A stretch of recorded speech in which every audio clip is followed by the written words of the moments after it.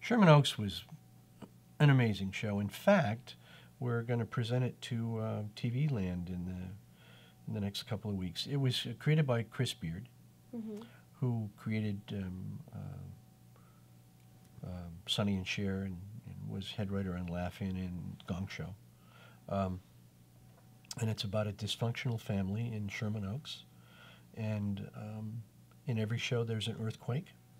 And each of the family members tries to guess what number it is on the Richter scale.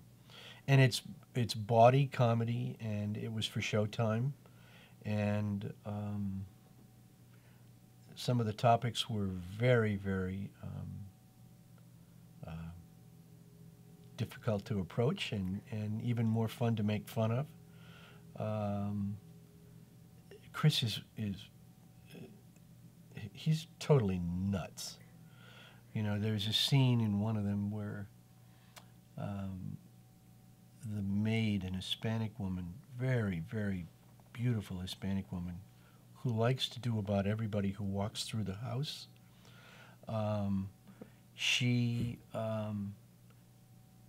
has an encounter with the gardener by a tree in the backyard, and she's doing the gardener while the gardener still has the weed whacker in his hand, and the weed whacker keeps hitting the tree, and it carves the visage of the Blessed Mother in the tree. Great. And Christians from all over Orange County in Southern California come to see the visage of the Blessed Mother in the tree. I mean, that's how nuts Chris was. Was it a totally different experience working for pay cable, like to do? Yeah, it was. Too?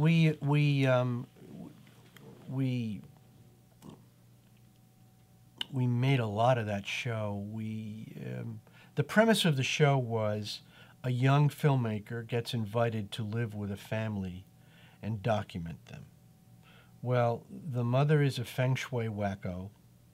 The father is a plastic surgeon with girlfriends on the side.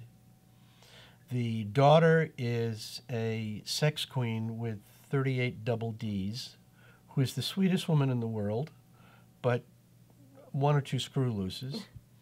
And the son is a white kid who somehow, through his association with his black friends, thinks he's black.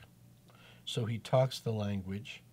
And there is a nephew whose father has been imprisoned, who comes to live with the family, who is more right-wing than Ted Cruz. Mm-hmm. And that's the family.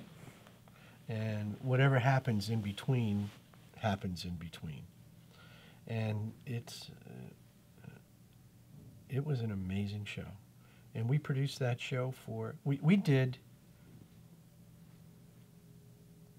31 setups in 2.5 days.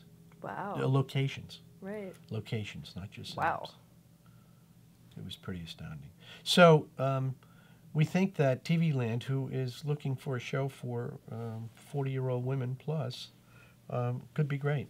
Could be a lot of fun. You think it'll lose anything with some of the subject matter comedy? Yeah, we'll take some of the T&A out. You know, not much, but enough. Right. It's a lot of political comedy. Right. Yeah.